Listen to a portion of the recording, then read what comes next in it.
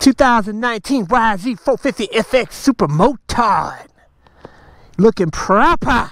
I'm going to tell you how I probably am going to destroy the Supermoto. Let's go for a ride.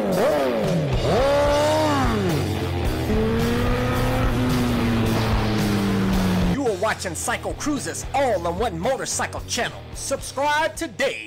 Continue to leave video suggestions, but you may find what you're looking for by visiting my website at CycleCruza.com and click on the menu tab My Videos. And those are a bunch of playlists with all of my videos categorized in them to make it easier for you to navigate through. Oh baby, I tell you, this thing is absolutely woo, fire. Fire, I tell you, baby. Just got to make sure I turn all the lights on. Bam. Turn everything on. That's what you have to do when you have a street legal dirt bike. But you know what, guys? A lot of you guys have been asking me, woo! Look at the power, baby! This thing is crazy, man. A lot of you guys been asking me, CycleCruza, man, show us you doing a valve adjustment on your YZ450fx. I want to see you do the piston kit change.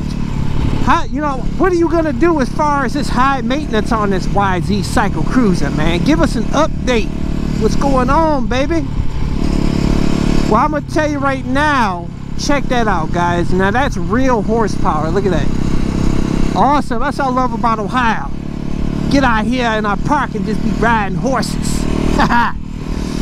But I'm gonna tell you, man, I told you before I bought this bike, that's why I didn't buy a 450. That's why I didn't want to convert a dirt bike to a Supermoto. That's why I didn't want to buy a KTM 500 EXCF. That's why I didn't want to buy a Honda CRF 450L and every other street legal type dirt bike or dual sport or Supermoto or whatever, because I'm not hip with all the maintenance you got to do on this. So you know what I'm going to do for you guys and my channel?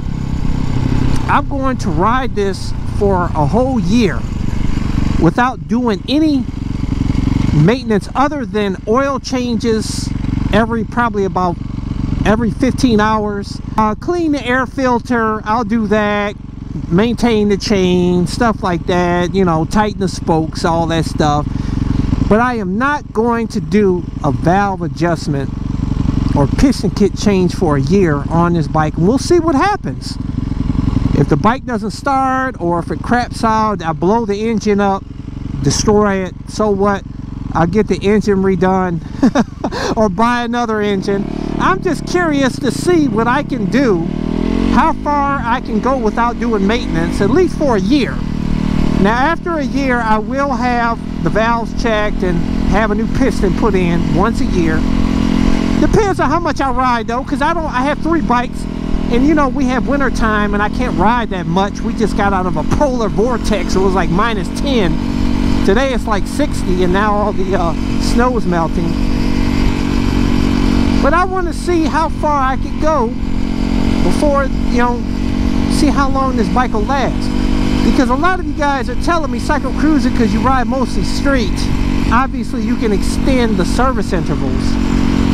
But I'm just curious to see if I can go at least a year. I do plan on taking this bike to the motocross track as soon as season is here and the park's open. I'm throwing my dirt wheels on this. I'm heading to the our motocross track, and they also have some trails out there too in a couple of the parks. So that's going to be fun. I'm looking forward to that. That'll be my very first time on the track, and we'll see what I can do. We'll see if I can do some proper jumps out there and see if I can avoid having a real fooked up day. And but I'll tell you, this thing is absolutely amazing off-road. This thing destroys my WR250R in every way except for maintenance and stuff, of course. But man, this thing, oh, night and day power. Woo! Good times, baby. Woo!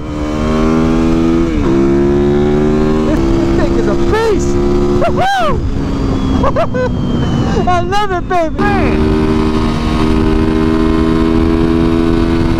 105. Off-road, the weight is night and day. It handles like a mountain bike off-road. Oh man, I can't wait to ride this sapsucker properly off-road. But I'm thinking about adding some dual sport tires, man. You know, I'm not really hip. These Shinkos are cool, don't get me wrong. I like the Supermoto because you can fly, you can take it really low around turns and stuff. You know, I'm not trying to do no elbow slides and stuff, but it is fun and it's more confidence inspiring knowing that you can take the bike lower without the rear sliding out on you like you can with the DOT dual sport knobbies. You gotta be real careful, you know, on the streets and around the corners with those knobbies. You only can take it so low. But for the most part, I haven't had any problem with the WR250R, man. I don't know why more of you guys don't get into dual sport and Supermoto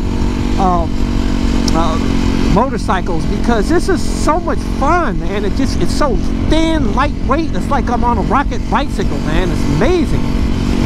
We need to get more people into this sport, man. You guys need to be in all the different categories of motorcycles, you know? But anyways, guys, just giving you an update, letting you know what I'm gonna do, and we'll see how I'll give you an update. We'll let you know how it works out, man. For those of you guys that want to see the build I did on this, the Supermoto build, I'll include the link to that playlist in the description and comment section of this video on full build and how to make it street legal.